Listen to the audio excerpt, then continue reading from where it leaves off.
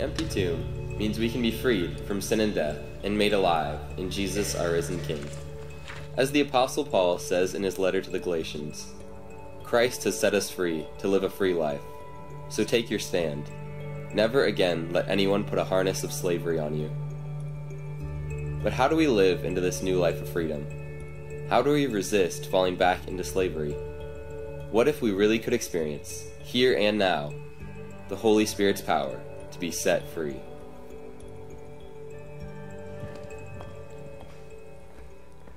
Good morning. My name is the Reverend Kristin Brouwer. For some of you, I am a familiar face as I was on staff here at Trinity for 9 years, serving as the Director of Children and Family Ministries and the Pastor of Young Adults and Community Engagement.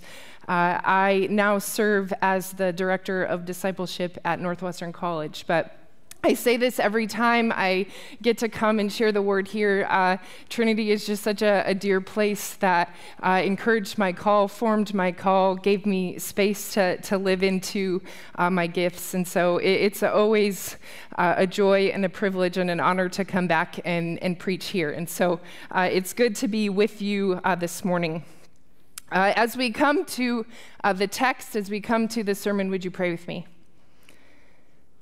God, our Father, Jesus, our Savior, Holy Spirit, our guide, we thank you for this word, the words we already spoke, that the word is living and active and sharper than any double-edged sword. God, words that were written thousands of years ago that still transform us and challenge us and grow us to be more like you. So God, I pray this morning that we are able to find ourselves in the midst of this story, in the midst of the Galatian people. And God, that we are changed and transformed and challenged to live more transformed into your likeness as people who have been set free. And so may the words of my mouth and the meditations of all of our hearts be pleasing to you, our rock and our redeemer. Amen. At this time, I'm going to invite Harrison Wiebe-Faber up. He is going to be reading our passage for us this morning. That's what happens when you have an office down the hall from me, and you're like, by second service, my voice is not going to be able to handle a whole text. And I asked Harrison if he would be willing to read. But just a reminder of where we have been in Galatians. Paul's continually trying to tell the Galatian people, hey, it's Jesus plus nothing, right? Jesus plus nothing. And so here we find ourselves with these Galatian people that Paul is writing to, and these are people he loves. This is a church that he has spent time with, a church that he has planted, and continually tells them it's Jesus. It's not what the Judaizers and the Jewish authorities are saying. And so there's a lot going on in our passage today. As I spent time in it, I could probably give you an hour sermon, which I won't do because I know we have lunch at 11:45, or it could be 3 or 4 sermons. And so I spared you all of that, and kind of there's 4 different parts that we're going to be taking a look at in this passage. But Harrison will be reading for us Galatians chapter 4, verse 8 through chapter 5, verse 1 from the NRSV.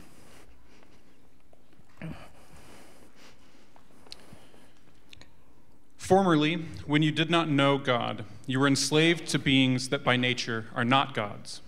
Now, however, that you have come to know God, or rather to be known by God, how can you turn back again to the weak and beggarly elemental spirits?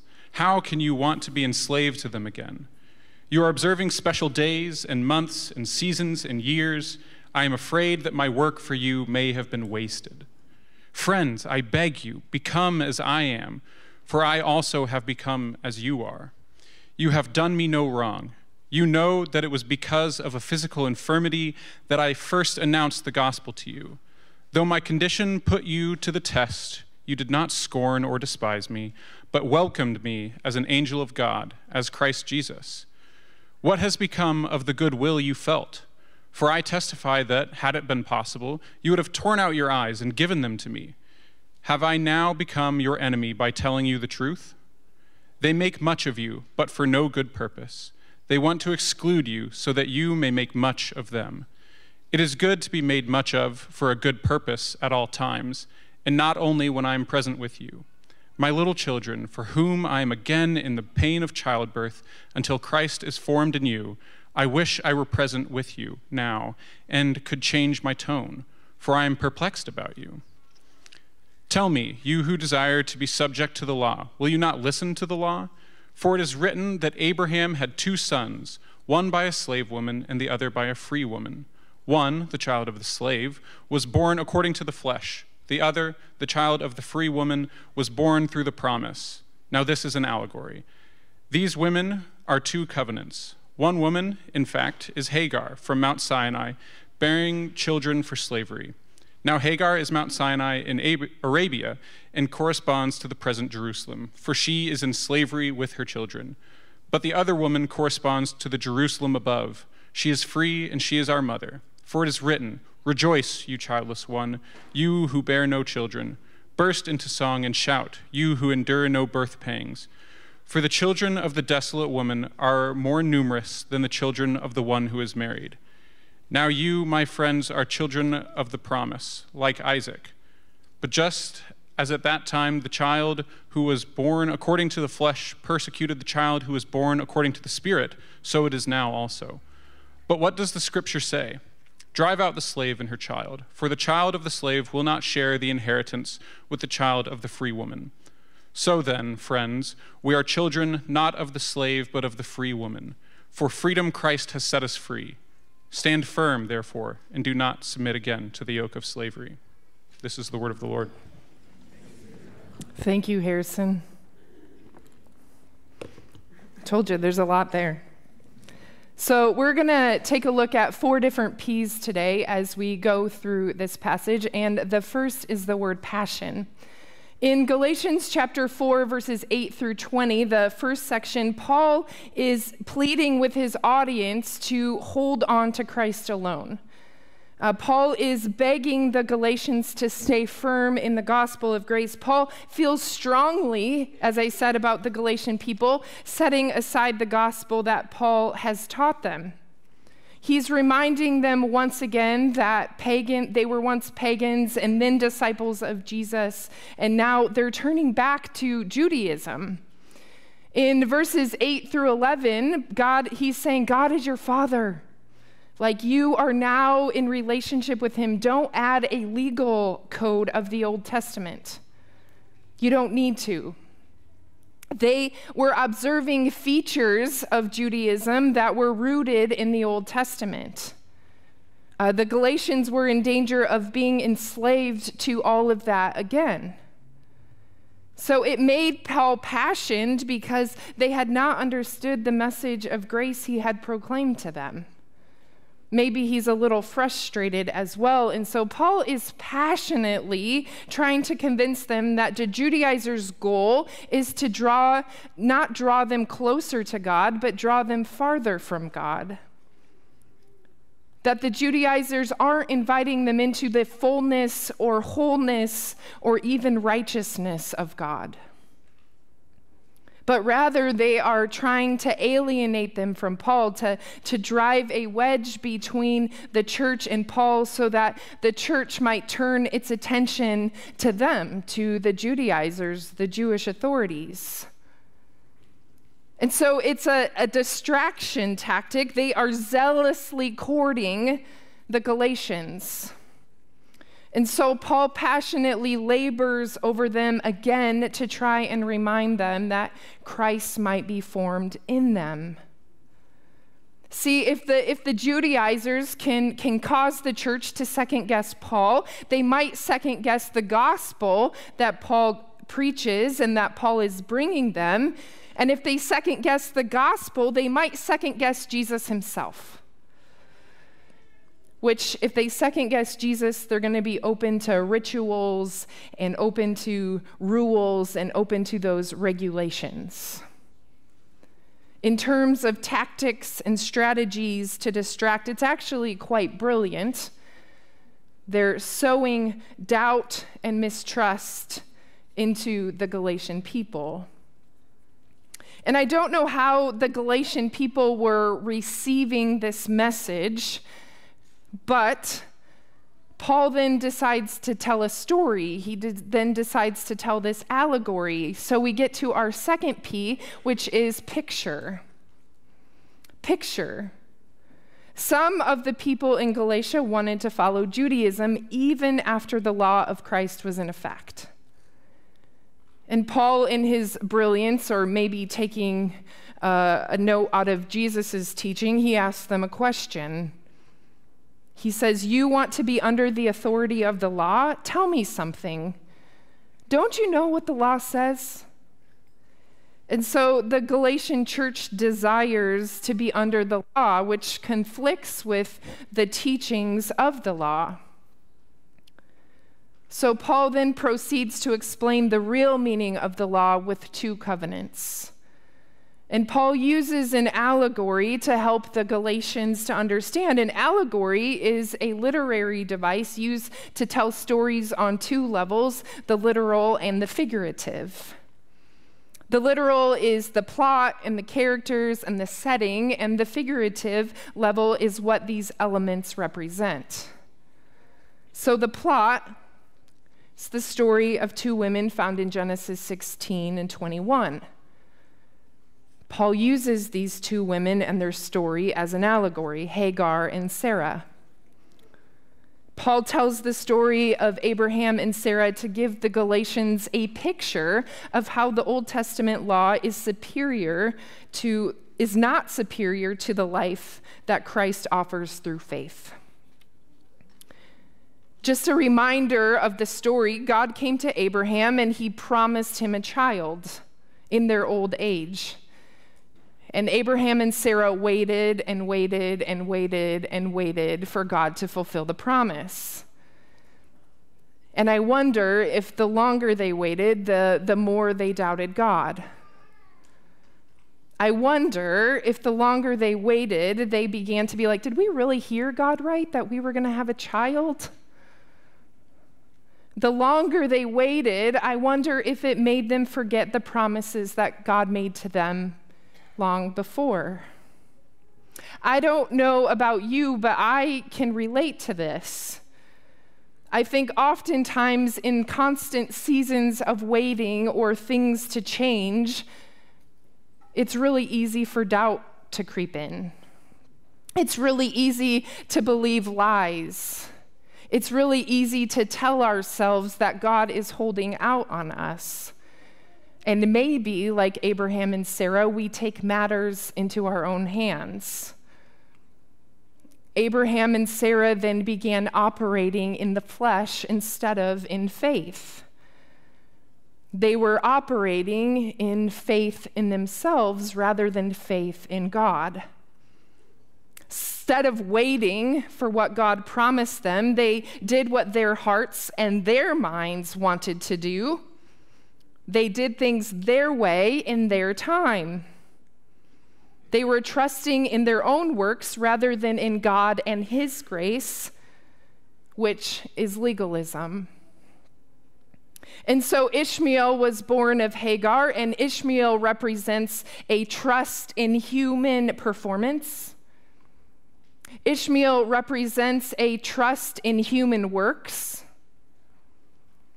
Ishmael represents self-reliance and control and what I can do for myself. In essence, Abraham and Sarah are saying, we can fix the problem. We can save ourselves. We're going to get this done on our own. God, you took too long. I'm just going to take care of this myself. But it's not just a lack of trust in God through the birth of Ishmael. I think Ishmael also brought bitterness and resentment and jealousy.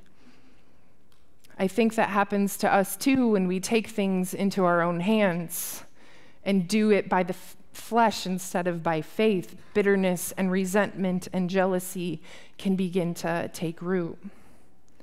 So what seemed like a good idea to Abraham and Sarah actually resulted in anger and harshness and conflict and fear. Along with Hagar and Ishmael, we also see this comparison of Mount Sinai and Jerusalem and the Old Covenant. The imagery here is God gave the law to Moses at Mount Sinai, the 10 Commandments, and Jerusalem has the temple, which is the center of Jewish religion. Very law-focused things.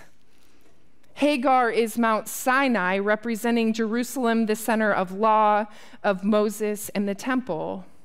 And those under the law are under bondage to it. In Arabia, where Hagar and Ishmael went to dwell, the territory near Mount Sinai, she was in bondage with her children. Hagar, a servant or a slave, bore children that passed the slavery, that passed the servantness on to the children. And so Jerusalem and all those who follow Judaism are in bondage to the law. A legalistic covenant from Hagar, which produces legalistic children, which produces legalistic fruit, if legalism is even able to produce fruit. Where we have Sarah, who produces free children to a free covenant and produces free fruit. How people have tried to keep all the rules to earn their way to God. It leads to nothing but bondage and slavery.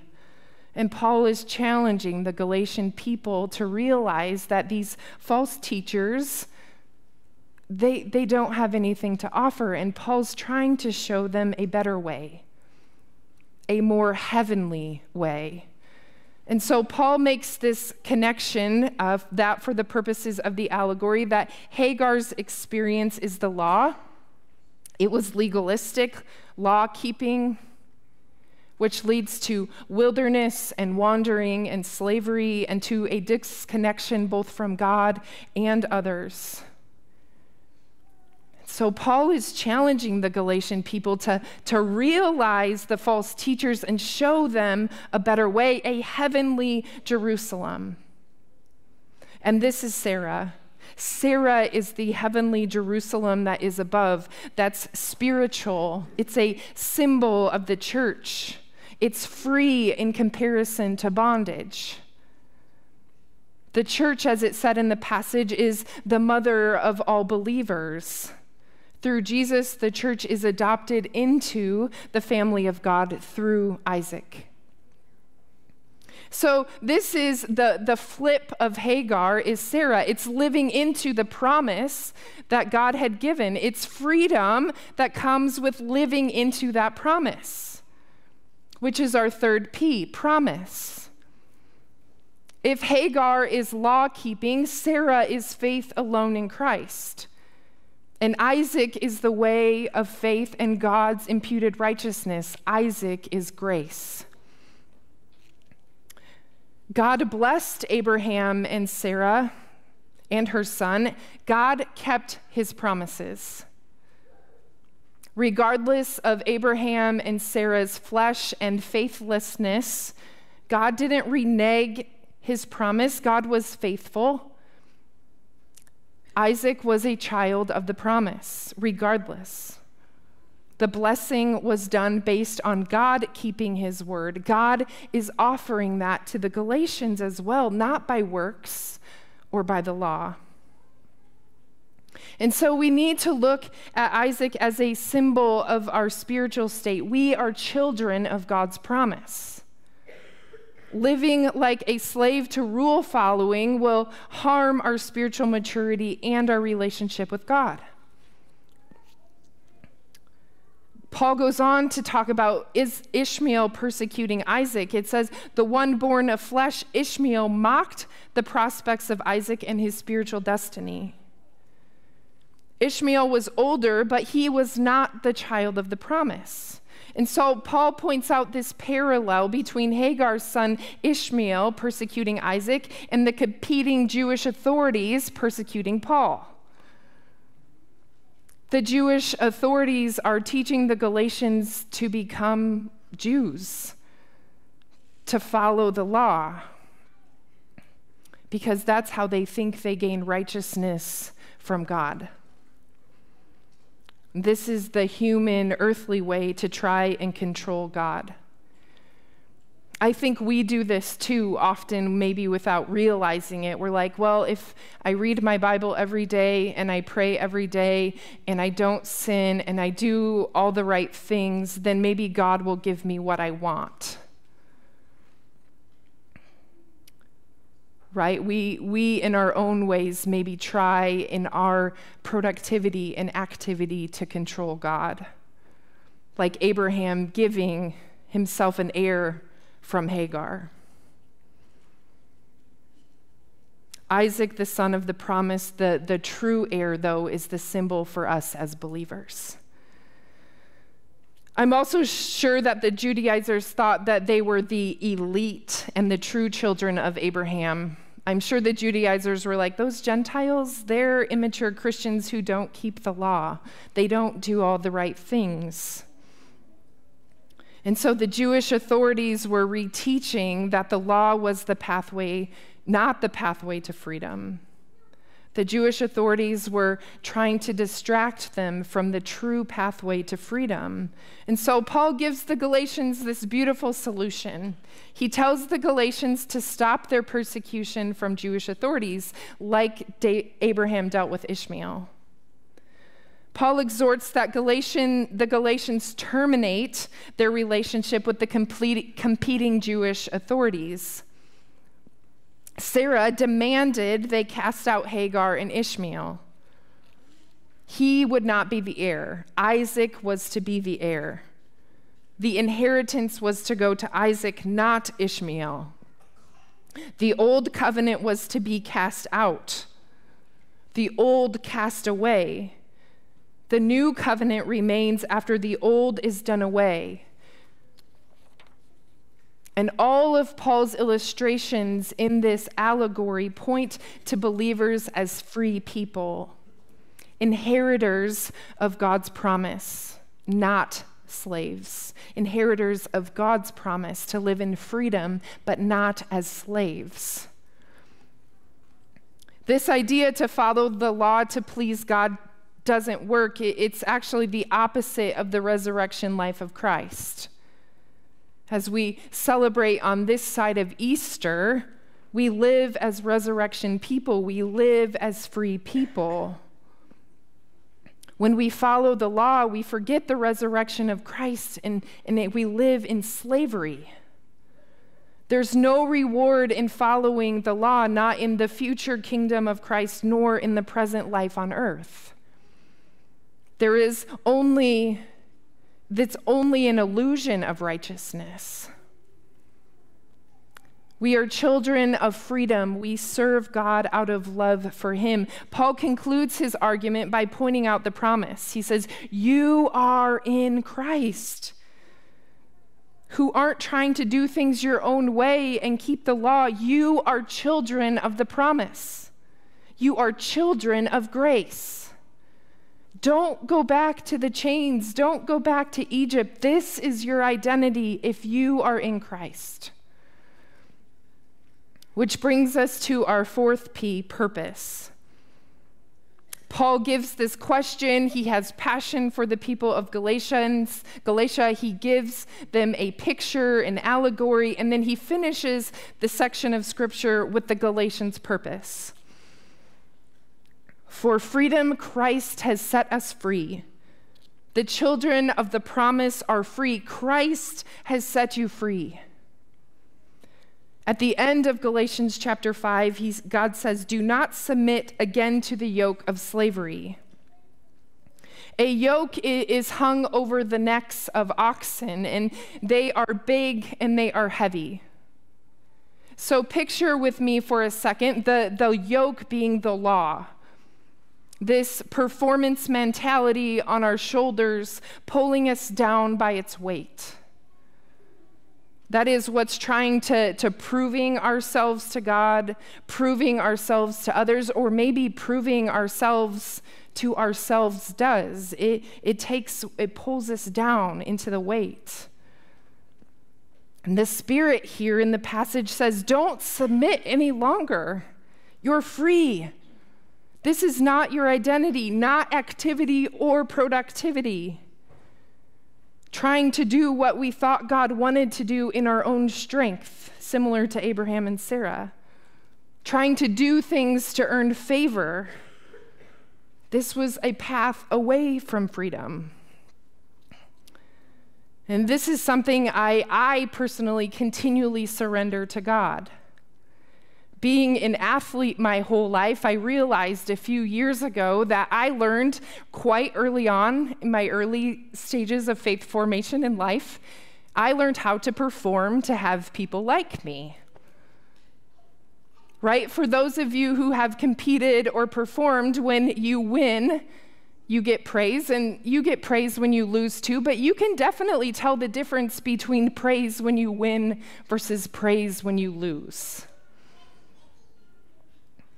And so I learned how to perform to gain approval.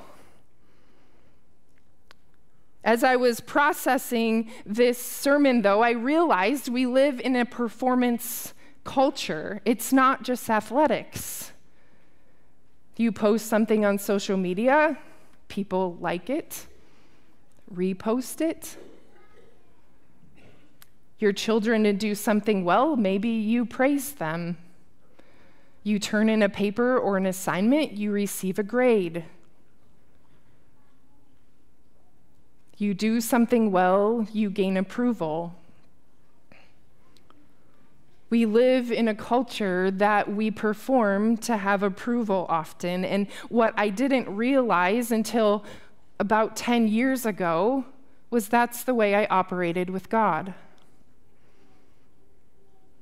I did things, I performed to have God love me. And so I did the checklist, right? The legalistic checklist of things to be able to perform, thinking that that would have God love me. But when I started spending time in the presence of Jesus just to be with Jesus, it changed me. When I took rest and Sabbath just to enjoy God, it changes us. When we abide with our friend Jesus every day and intentionally seek time with him to not do anything for him, it changes us.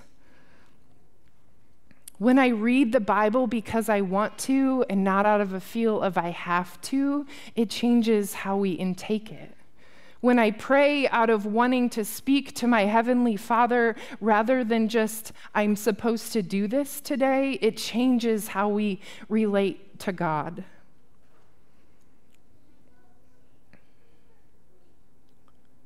Because God allows us and wants us to live in freedom with him. So I challenge us this morning that we need to resist the fake of alternatives. So I ask us, what is your yoke? What are the things that you have? We're not tempted here this morning, like in Galatia, to circumcise all of the adult males, but we are enslaved to other things. There are many ways in which our flesh can't wait to take shortcuts like Abraham and Sarah. There are ways that we distance ourselves from our faith in God and put more stake in ourselves or alternative paths. We can find our identity and life in God's gifts rather than in him. We can find our identity and life in God's gifts rather than in him. So I ask us, what do we focus on more? What do you focus on more than you focus on God? What enslaves you? What controls you? What consumes you? What distracts you from the freedom Christ offers you? What's distracting you from living into the freedom with all of who you are and all of who God has designed you to be? In Galatians chapter 5, it says, stand firm. But what are we standing on? Are we standing on obtaining material goods for happiness? Are we standing on our own pursuit of pleasure? Are we standing on our own behavior for happiness? Are we standing on a need for safety or control for happiness? Are we standing on the people that we surround ourselves with or our social media presence? Are you having your worth found standing on what other people think of you, that you're seeking so hard after their approval, and you want people to see how great you are? Are we just using these things to prove ourselves and that we deserve to have a place that we measure up? That we do whatever we can not to miss out on things, but in the process we give our lives to false gods and false idols, which is slavery. And so Paul here reminds us, as he reminds the people of Galatia, where true freedom is found. It's when we trust God's grace, when we turn from our own effort, when we open up our empty hands and trust the Lord to fill them. Trying to measure up when the standard is so far beyond us means we will never keep up, and that's slavery. It's like being in Egypt and making bricks without straw. It's miserable because it's impossible. So as we come to the table this morning, let me remind you of this. This is a table that invites and proclaims and is freedom. Jesus saves us by his blood. That was his payment, and he made the payment so that we would not stay in slavery, but walk in freedom. We have been freed. How about we start acting like it? Back in Christ's day, when people would go to jail, they would end up as slaves or servants to people in order to pay off their debt. Imagine a friend showing up at the jail with the funds to get you out of the situation, and you say, "Nah, I'm good," and telling them to leave. We wouldn't think of that. We would be like, "Thank you," and we would run with joy. But I think so often we operate as, "Nah, I'm good. I'm just going to stay in here." We run back to Egypt because it's what we know. We run back to the rule keeping because it's comfortable. We run back to the pleasing because that's where we find our identity. But what we forget is this dishonors Christ and what he came to do. It discredits what we remember at this table. So we come together to the table this morning. The Lord's Supper is a table both of liberty and of union. Liberty as a reminder that we have been set free from our sin and our death and from hell. And we are free from the burden of earning God's acceptance. We are free from the burden of earning God's acceptance. And we have been set free for a life in the spirit of joy, of holiness, and love. And we have been set free together. There is unity and there is liberty in Christ. And so we come to the table today as a reminder of the freedom that we have being set free in Christ and the union that we have as body of believers to do it together.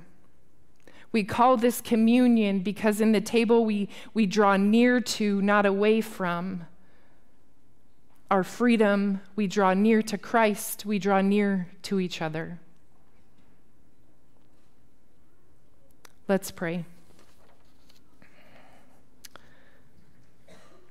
God, we thank you for the identity that comes as being free people.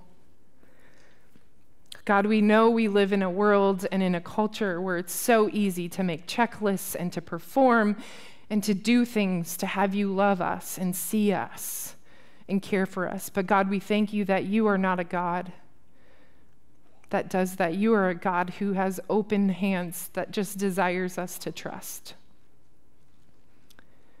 God, forgive us of those times when we too find ourselves living in the flesh and in our faith in ourselves rather than faith in you. God, we hand that to you today, and we receive what you give us from this table.